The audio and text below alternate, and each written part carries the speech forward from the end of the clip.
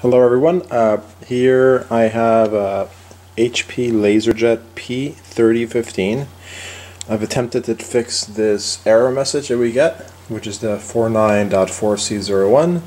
I've already tried changing the formatter card. That did not work.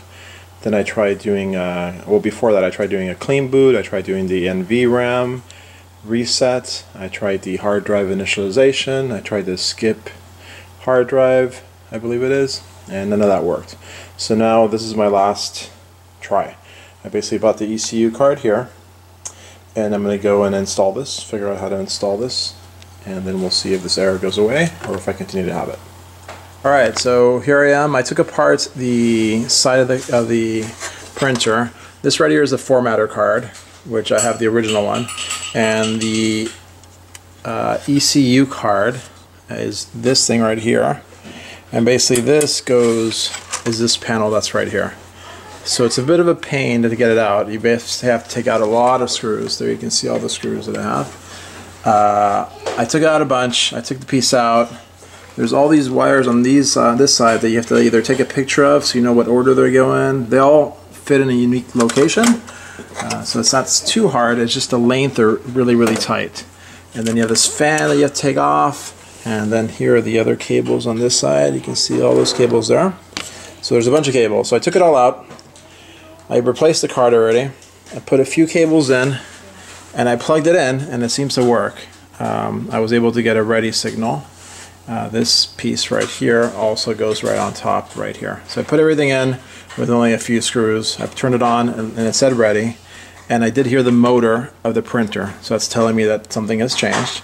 So now I got to figure out how to put it all together so I can close it, and then I'll try out the test and see if it actually works. One more note, I had it all closed up, and then I started it up, and it started making this really bad noise of something scraping something. So basically I figured out that right here, there's this little wheel in here that spins. And this piece right here, this plastic piece, was not locked in correctly, so it was hitting this wheel making a really loud noise. So then I had to reopen it, and then I had to fix this by attaching this where it snaps into these locations here that you can see. So make sure that you put this piece in correctly, because if you don't, then this is going to hit this wheel that's back here, and it's going to make this really loud noise when you start it up. Alright, so I put the side panel on right here, so it's all back in place. Took me a while to do that. I plugged it in, and now we're going to turn it on and see if it works. It should work because it worked before.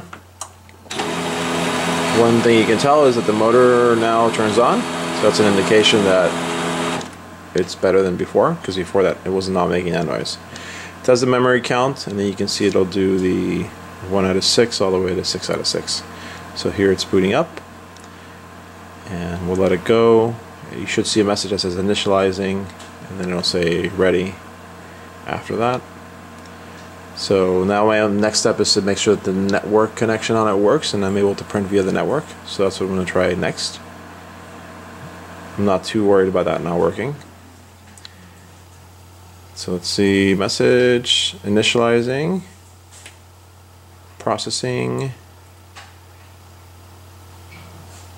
and then after processing we should get ready, and there's ready. So seems like it's farther along than before.